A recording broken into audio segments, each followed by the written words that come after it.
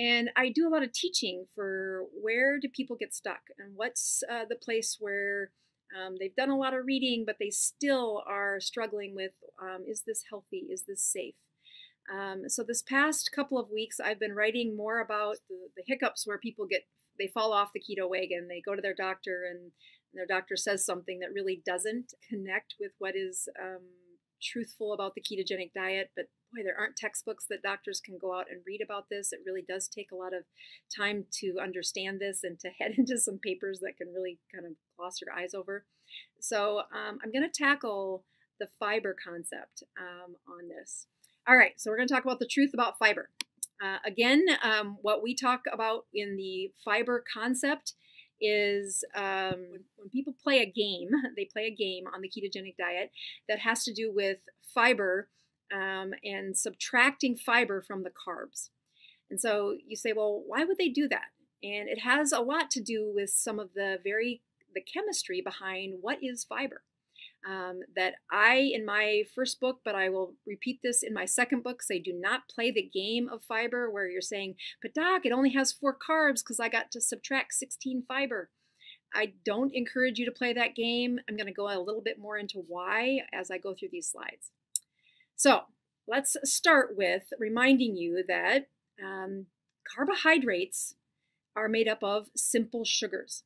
So yeah, carbs are sugars. When we talk about that, people think once they've been on the ketogenic diet, it's pretty common language to hear that carbohydrates and glucose are very connected. But when many people first starting on the ketogenic diet look at a potato, they don't see sugar. My brain sees sugar. And the longer you're on a ketogenic diet, especially if you're checking your sugars, you can see sugar when you look at a baked potato as well. But when you get very simple, these carbs are made up of really 3 types of sugars. One of them is glucose, one of them is fructose, and one of them is galactose. So as we put in those carbohydrates into our systems, our body breaks down into these 3 basic components. These are the most common simple sugars or simple carbohydrates found in our system. And when we look at the overall nutrients that our bodies require, carbohydrates and these simple sugars are not essential. And I think that's a really powerful thing to remember. I have a chapter in my first book called Fruit is Evil, and it gets a lot of flack, but it is kind of cutting to the chase to say, no. If you look at the place fruit originated, it was nothing like the engineered, sweet, gigantic sized fruits that we have today. And even as recently as 2019, we have affirmation from the biochemists that carbohydrates are not essential. You do not need them to live. And as much as my textbook said that when I was in medical school, that our brains needed glucose to survive, that is absolutely an evidence-based answer that carbohydrates are not essential. You do not need to eat them. Your body cannot live without certain proteins. Your body cannot live without certain minerals and vitamins. Your body cannot live without certain fats, but it can live without carbohydrates, period. So remember that as we go forward. As I look at the 2 types, so carbohydrates are simple sugars. They come in monosaccharides or 1 sugars, and they come in disaccharides. So I know that sounds really sciencey, but hang in there. Monosaccharides are these simple carbohydrates, and we take those monos and we put them in pairs. Here's an example of 2 sugars put together. They take glucose, add fructose, and you get sucrose. And that is what table sugar is.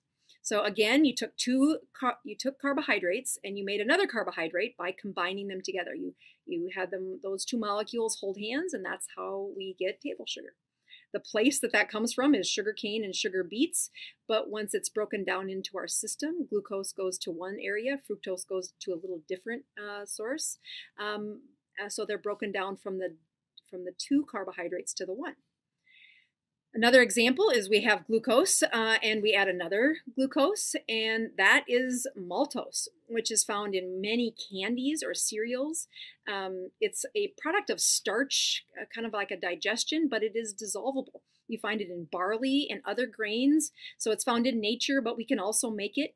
Maltose is, again, glucose plus glucose. So that's another place where carbohydrates do their thing. Another example is lactose. So people say, oh, I'm lactose intolerant. What does that mean?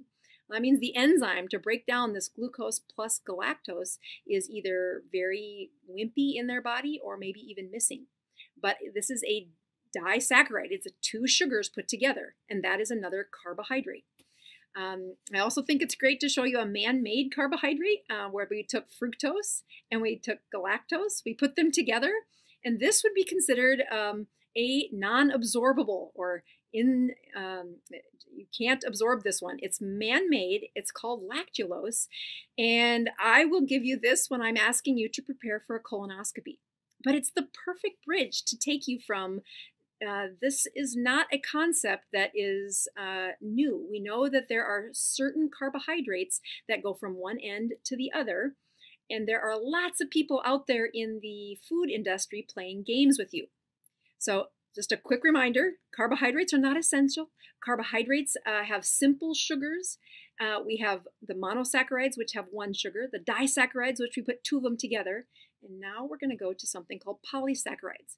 And this is where we come up with fiber. All right, so polysaccharides are glucoses put in a chain. And some of them are digestible, like the starch we just mentioned had a two-component chain, but there are lots of digestible fibers that are much longer. Several other videos you've heard me talk about glycogen. This is also digestible. We can digest the glycogen from another animal, but we also make glycogen. When glucose is hanging around and we want to store it for a later date, we put that glycogen in our liver cells and in our muscle cells. Fiber is another polysaccharide, a bunch of carbohydrates put together, but it is not digestible.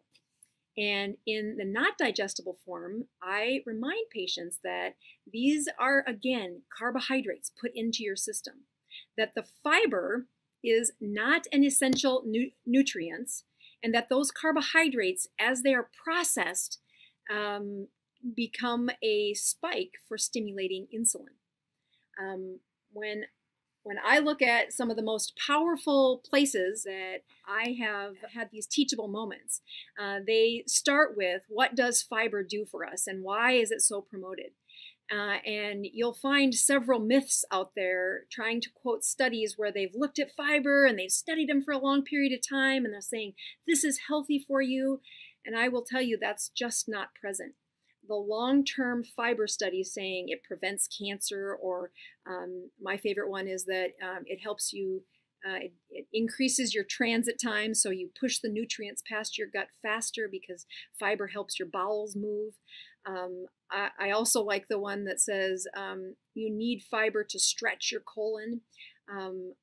Again, when you're in a ketogenic setting, that glucose that is found in fiber, and that's the part that I really want you to remember. We do not need glucose to survive.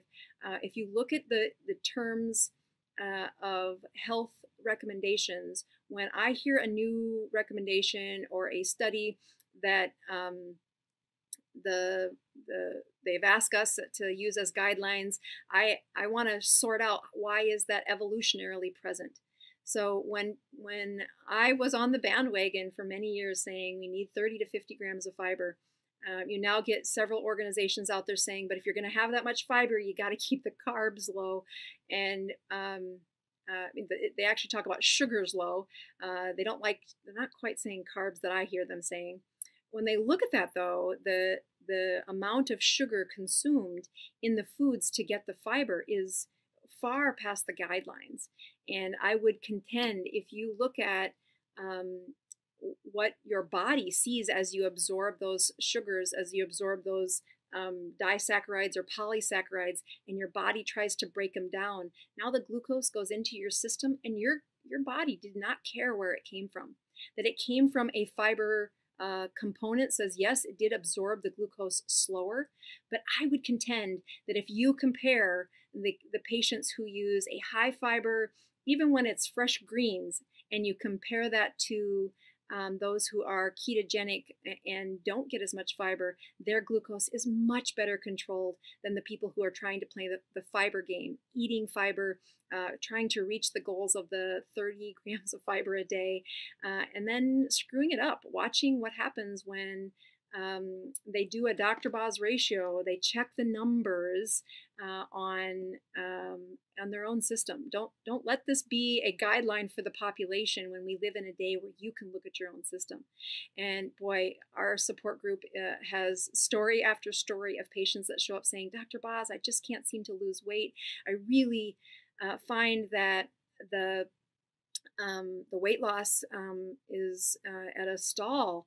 And you get a little deeper into their conversation, and they are having just a ton of carbohydrates in the form of fiber. And as soon as you get them to check their finger and look at their numbers, this light comes on like, what do you mean I shouldn't eat fiber? And this brings me to another... Please subscribe to my channel. And don't forget to click the notification bell so you don't miss out on any new videos. Stay tuned.